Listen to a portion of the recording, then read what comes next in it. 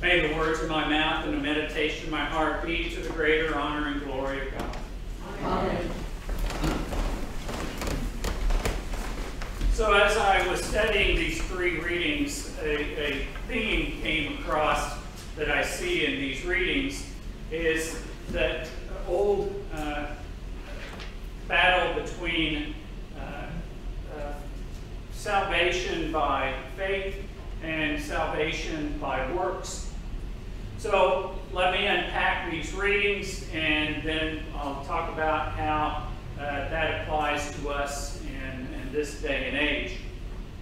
The first reading is from Amos, and Amos is a farmer in the land of Judah, and God calls him one day and says, "Hey, I want you to go to up there north to the kingdom of Israel, and because I've got a bone to pick with those people up there."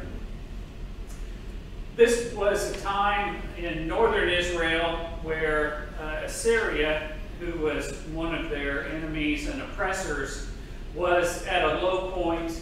They were not a real threat. And this king of Israel had expanded out their land again to where the normal boundaries had been.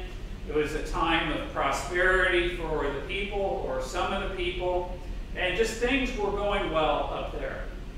And they were worshiping God, they were all happy. But the problem was that there was the haves and the have-nots.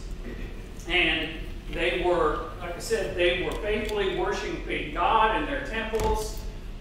One thing to note, Lydia and I, we've been watching the first two series of The Chosen.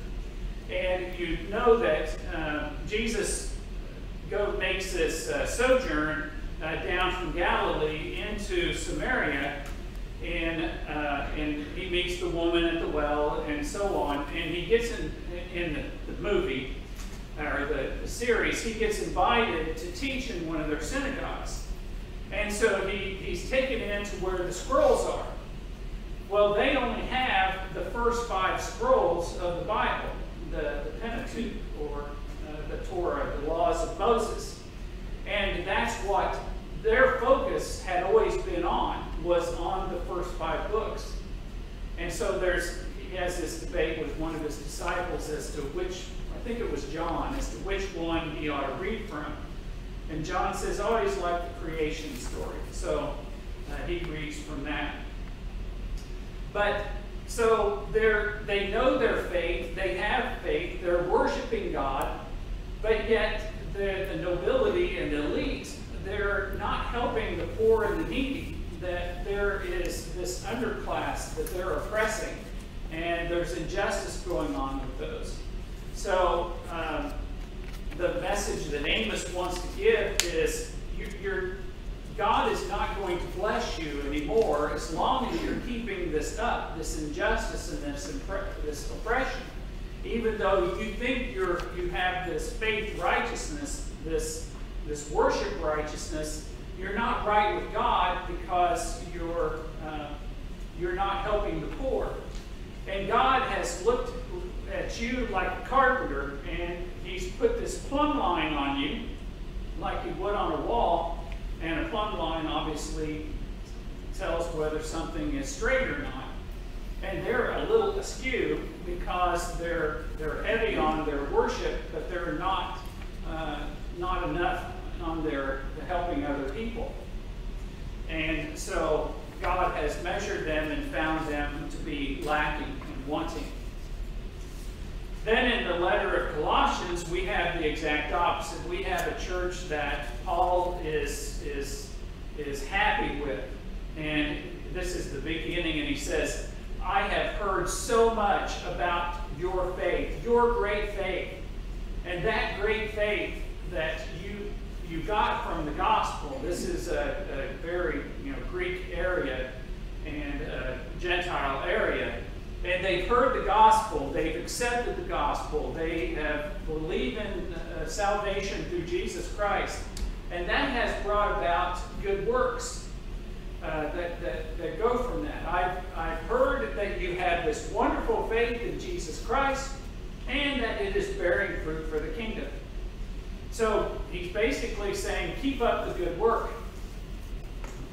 Then in the gospel reading, we have this lawyer that comes up, and it says to test Jesus. And so he says, you know, what are what's the greatest commandment of all the commandments? And this is something that these Jewish lawyers, they sit around all the time. And they just debate this, just hour upon hour. Oh, which is the great commandment? Oh, this commandment. Oh, no, that commandment. And so he's not testing Jesus to get him to say, you know, to get him in trouble. He's just bantering about with him as he would with any other Pharisee or scribe or whatever. But Jesus turns it on him and says, so what do you think? What do you read? What do you hear? And the lawyer recites the Shema, which is, O Israel, the God is one God alone. Love the Lord your God with all your heart, all your mind, all your soul. Love your neighbor as yourself. And Jesus says, yep, you got it right. You nailed it. That's it. And it could have been left just like that. But then the lawyer had to say, well, you know, but do I really have to love everybody? Who is my neighbor? And so Jesus then tells this parable of the Good Samaritan. And it's funny that, as I mentioned, it's when in this show, The Chosen, when Jesus and his Jewish disciples come down, they're ridiculed and kind of hated by some of the Samaritans because there's this enmity between the Jews and the Samaritans, because the northern Israel was, or a good part of it, was taken into exile, and that they intermarried with some Assyrians and so on. There was another part of the northern kingdom that migrated south and escaped and went into Judah, and they helped write, you know, some of the rest of the Bible. It's kind of a mishmash. So, for Jesus to tell this story about the Samaritans and this Jewish person, you know, he's kind of I can see this lawyer kind of cringing just a little bit. Think about if Jesus had said something about somebody that you don't particularly like. Well, this person that you don't like, he did this. So it's funny that when Jesus says that, okay, so who is the one that showed mercy? That there's such an anathema that the man says, well, it's, you know, it's this one that showed mercy. He couldn't bring himself to say, oh, well, it was the Samaritan person. He couldn't bring himself to do that. So from these three readings and in this theme of faith versus works righteousness, I come up with 3 points that out of this readings. The first is that the kingdom of God is not like a Chuck E. Cheese or a Buster and Davis. If you've ever been to those, they've got the games and so on. You play the games and you get all these tickets, and then you redeem the tickets, you know, for prizes. So heaven is, and faith is not like that, where for every good work that you do, this heavenly machine kicks out tickets, and then when you die, you go up to heaven and you go, oh, I want to redeem these tickets. Doesn't work that way. Sorry, you probably got lots of tickets, don't you? Yeah, so good deeds don't earn you big prizes in heaven. You can't score points for the afterlife. That's a Bird Out Yankovic song. Second, the 2 great commandments are not a flip of the coin. There's not one side that says, you know, love God, and the other side that says love your neighbor. Or one side that says have faith in Jesus Christ, and the other side says says, you know, do good works. And you can't just flip the coin and whichever one comes up. It's not an either nor, or. It's not a choice that you have to have that faith and you have to have that love in Jesus Christ. And then it's that Holy Spirit, that third part of the Holy Trinity that is our advocate and our guide, most importantly, our guide. It's that part of our Jiminy Cricket, our conscience, that urges us to do, to bear the good fruit, to do the good works of God. It's faith first, then comes the works, not necessarily the other way around. But we are given free will by God, so we have the right to say no to the Holy Spirit and say, no, I don't feel like doing that today. No, I don't feel like bearing good works today or the rest of my life. But it comes at a cost. It comes at a cost of corruption of our soul, of callousing our soul to the point that we stop hearing the Holy Spirit urging us to good works, and then we start going in the other direction.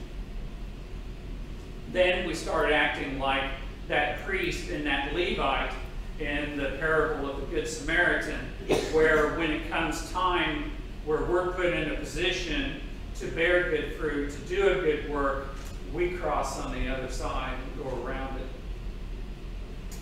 Those two great commandments, love God and love your neighbor as yourself, they're our plumb line.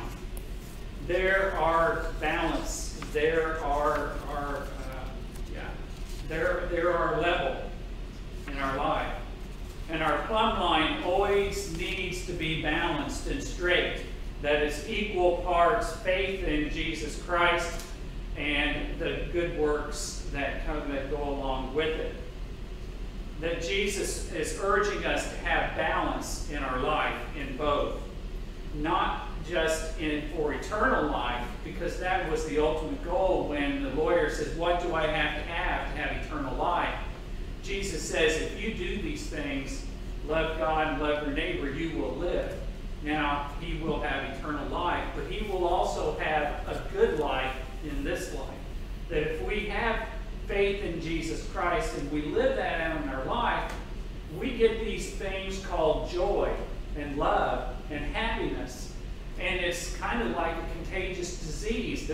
Once we do it once and we get those endorphins and as adrenaline and all those other good happy drugs from having faith and loving our neighbor, that we want to do it again and again and again because we want that disease to keep going, that wonderful disease. So the question I asked this morning is, how is your plumb line? Is it good and straight? If God were to measure you, would you say, yes, I have a good balance between the two great commandments, to love God with all my heart and soul and to love my neighbor as myself, and I'm bearing good fruit? Or are we just showing up here on a Sunday morning and worshiping and then ignoring the world outside and going around on the other side when there are those in need? Do we have a healthy balance between loving God and loving our neighbor? Amen. Amen.